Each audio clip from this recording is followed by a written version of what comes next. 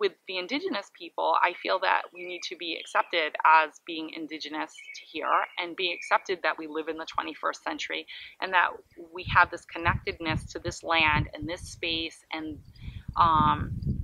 it makes us who we are. Our communities know, I mean, we're connected to this land. Our ancestors are buried here. Is there going to come a time that we can't tap that maple tree because the soil's so polluted that the maple sap is polluted?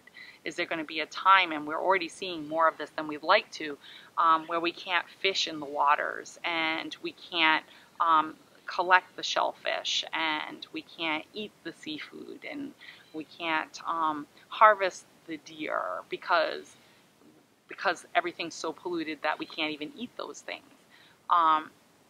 It's important to us today. Our community still hunts and fishes and gathers and collects. It's part of our healing.